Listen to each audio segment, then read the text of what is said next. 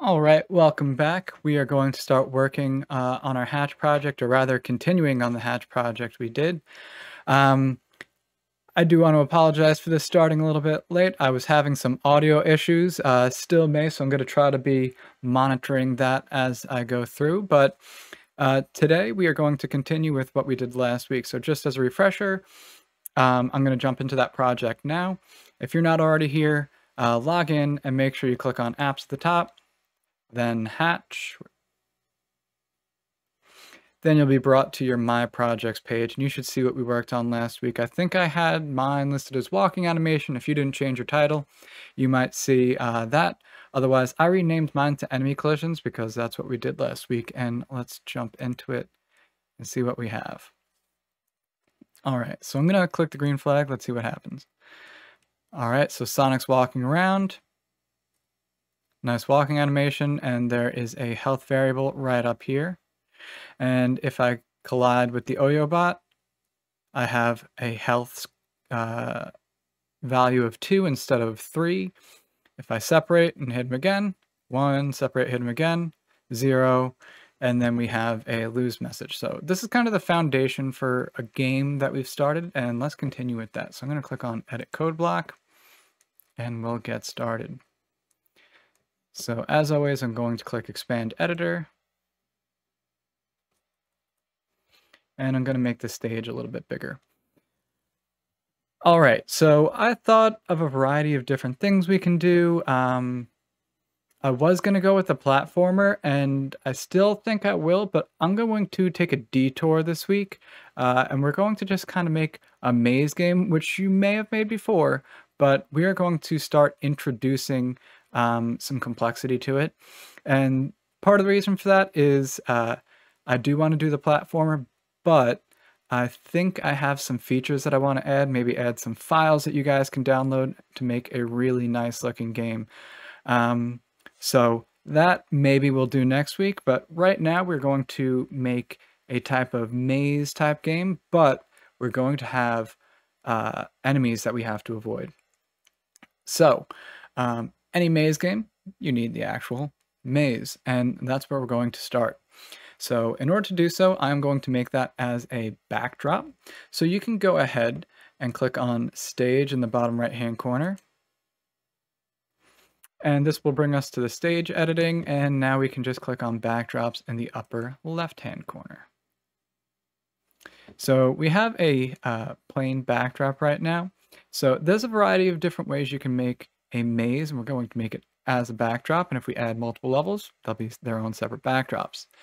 But there's a variety of different ways you can do it.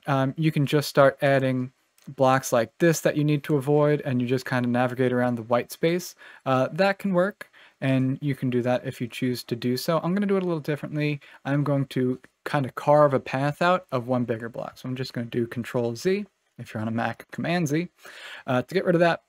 And then let's go ahead and start making that maze. So I'm going to use the rectangle tool, but I want to get rid of this outline. So to do so, I click on the outline drop down, click this white square with a line through it, say no outline, and purple's overdone. So I'm just going to go with this kind of yellowish color. Bump up the saturation, keep the brightness high, maybe more yellow. That's a little not great looking. There we go. All right, so I'm going to draw a big rectangle right around the entire screen. I want it to take up the whole screen. And once I'm done with that, now I'm going to start carving the paths, but I'm going to do so in a particular way. So I'm going to click the arrow here, click back to the rectangle tool, and now I need to change the fill color. You can drop the saturation to draw white paths. Some other options are to just drop the saturation a bit so that you have kind of like a monotone, or like monotone, different shades. Or you can do like opposing colors, so like red and green, something like that. I'm going to stick with the mono color. And I'm going to draw just some arbitrary paths, but I'm only going to draw a block once.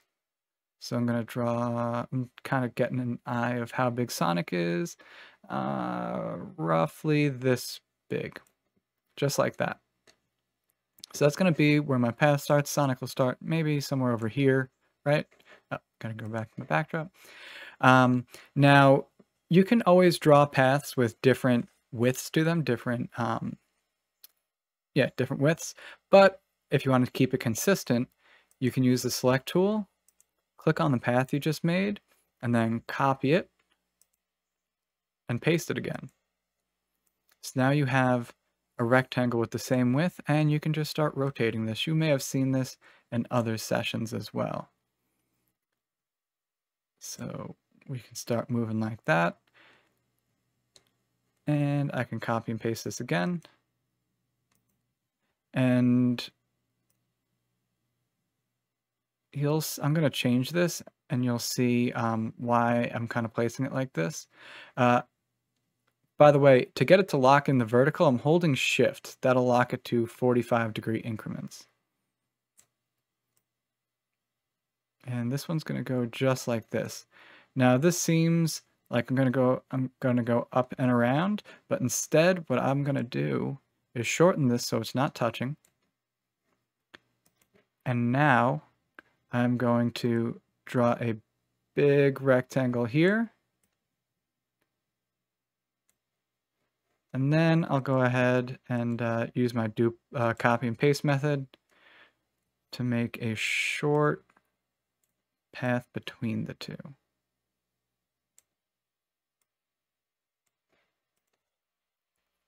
So the reason I'm doing this like this is because now I'm going to take the OYO sprite, which is supposed to be the enemy, and I'm going to have it move back and forth like this, at times blocking the entrance, at times leaving it open. So you create a kind of obstacle. And this is just one way to get started. If you want to put more complexity to your levels, you can always make things smaller so that you have more space to move around, making the sprites and the pathways smaller. But for now, I'm just going to put OYO here. And this is going to be my path for now. Actually, before we do that, let's go ahead and define the end of our path, which is just going to be right up here. So to do that, I'm going to use the circle tool, and this has to be a different color from the two you've just used. In this case, I'm going to go kind of opposing colors. I think it's blue, could be purple. I don't quite remember, but we'll go with blue for now. And if you want to get a perfectly symmetrical circle, once again, hold Shift.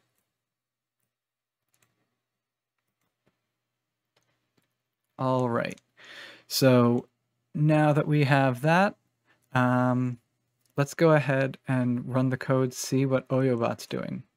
Okay, so OYOBot is moving back and forth, kind of like we would like. However, not in the right position. So I'm going to stop this. Actually, I'm going to run it one more time. So he first starts moving to the left. Okay, so I'm going to stop this. I'm going to put OYOBot right in the pathway. I'm going to note this X and Y position, so that's 106 and -94 for me. And so up here in the code, I'm going to change X to 106 and Y to -94. All right, so let's zoom out of that a little bit.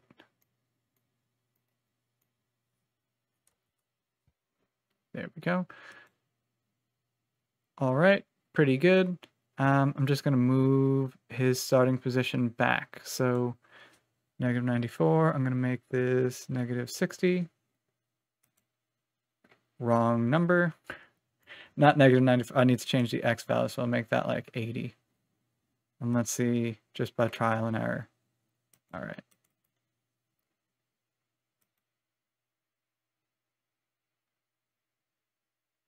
Pretty good. I think that's a little bit too narrow a gap to get through. I'm going to push this all the way back to 0. And I'm just going to increase the distance that OYOBot moves. So I'm going to do so by changing the values in the change X by a block. These need to be the same in magnitude, one being positive, the other being negative. So if I start my code again, that works pretty good. And I'm going to move them back even more, like -25. There we go. All right, so we're pretty far along. I'm going to click the green flag, and let's see. I can be Sonic, and I can start walking around. Looks decently good. I lose health, but I just need to walk past him once, so we're going to need to add some stuff to that. And at the moment, I can just walk through walls. That doesn't work, and nothing happens when I get to the end. So we're going to program that. So I'm going to go to Sonic. And we're going to program a couple of things. One, the wall collisions. Two, the finishing point collisions, the end of the maze collision. And three, we are going to update the collision with the enemy sprite, OYO in this case, with a little more code. So wall collisions first. So let's go ahead and set Sonic to the beginning of this maze right here. And my X and Y coordinate are -167 and by -134.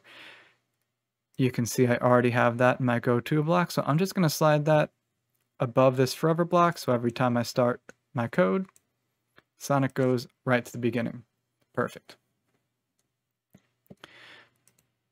So now that he's there, I can start adding some more code to get the wall collisions. So I'm going to do this as a separate group of code, thread of code, block of code, however you prefer to call it. So I'm going to go to the events category, grab a when green flag clicked block, go to control, grab a forever block, and right underneath forever, I'm going to grab an if block. All right, so with this here, we can now sense for the wall collision. So sensing, and I'm going to grab this touch and color block. Now you'll notice that purple, not the same color as this kind of yellow color over here, yellow, green. So I'm going to click on the color and you'll find the eyedropper tool. So if I click the eyedropper tool, I can then select the color of the walls. And now we can do something if Sonic touches the wall. And what do we want to do? We're going to send him back to the beginning. If this maze just lets you collide with the wall and do nothing and doesn't penalize you for it, it's too easy. If it just keeps you in bounds, also a little too easy. We're going to send you back to the beginning. So we can grab another go-to block, and I'm making sure that my X and Y position are where I want them to start, which they are, so that's perfect. And let's test this out. I'm walking, and when I collide with the wall, goes right back to the beginning. Perfect. So now I want to write my code so that when Sonic reaches the end, something happens. So in the future, we might make this multi-levels. I don't think we're going to have time for that today. So instead, we will just say that you won the level, just kind of like before. So let's bring Sonic back here. And this code isn't going to be too hard to write. What I'm going to do is I'm going to duplicate this code right here. So you can right click on this, two-finger click on a trackpad to right click, duplicate, and you should get that whole if statement. And we just need to modify a little bit. So I'm going to get rid of the go to XY block. And I'm going to click on the color in here, use that eyedropper tool again, and select the color of the end. So now I have touch and color blue. What do we want to do? We want to say that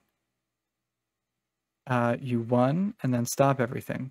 Fortunately, we already kind of have that code right up here. Say something and then stop all. So I'm going to right click on that, duplicate, and slide that, where'd it go? Slide that, not there. Slide that right inside that if statement.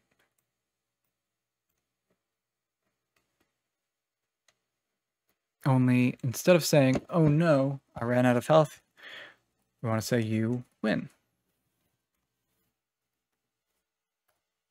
I'll make that for 1 second. So I'll click the green flag while collisions work. Perfect. And let's test collision with the end. You win, game stops, can't move around as I touch the keyboard. Seems to be working pretty well. Now, let's add a layer of complexity with this enemy sprite. So, right now, if we collide with the enemy sprite, we get our health subtracted, but we need to do a little bit more than that. When you collide with that sprite, now we want to make it so that you get sent back to the beginning in that case as well.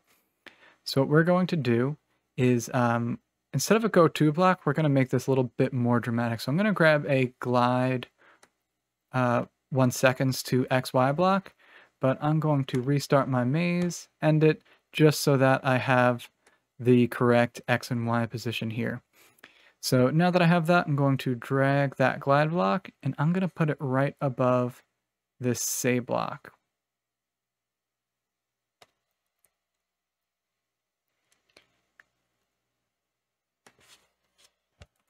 And instead of, oh, actually, I take that back. That glide block can't go inside there. Let me take that out. Put it in the wrong place.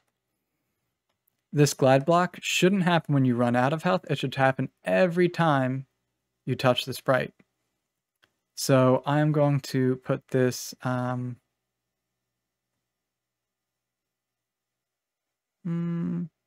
right underneath this if statement.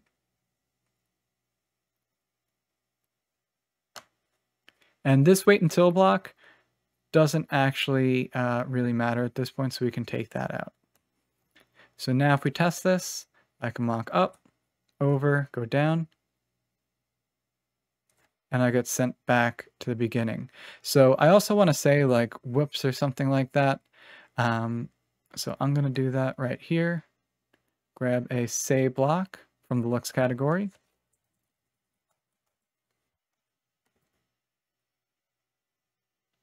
Let's test this out.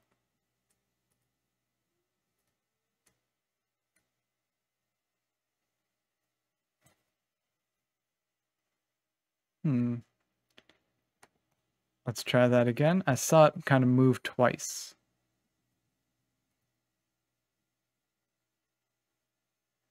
Oh, okay. So what's happening here is as the sprite glides back to the starting position, it touches the color yellow and this code is running. So we can fix that by taking all of the if blocks inside this and just sliding it right underneath the first if block. So now that should fix the problem.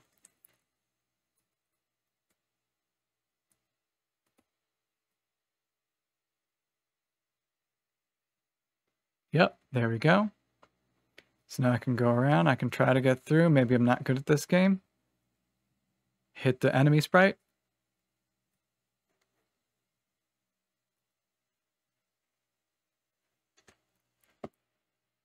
And then if I lose all of my health, the game ends. So this is just the first thing you can implement with this kind of maze type game. You can always add scrollable levels, multi-levels. This is just a simple way that you could add enemies to a game in order to increase the complexity. If you want to further increase the complexity, you could start firing missiles or some other kind of projectile from the enemy sprite so that your player has to dodge that as well. There is a whole variety of things you can do. So next time, I think I'm going to go the platformer route, and we're going to start making a pretty cool game. That might be a longer lesson, but I wanted to make sure that I had some of the cool game assets in there for you. But that was all I have for today. Stick around. We have a mentor session coming up, and then that's going to be followed by the 3D printing tech talk, student mentor showcase, and of course, the game jam.